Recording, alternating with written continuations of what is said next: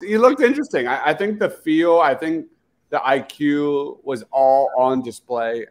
He's got a ways to go, but what I liked about him, I mean, unlike Terquavion Smith, I like that you saw the game kind of come to him instead of vice versa. He finished the game with 11 points, 6 boards, only 1 turnover on 4 of 8 shooting. He didn't hit a three-pointer, but he got to the line 5 times.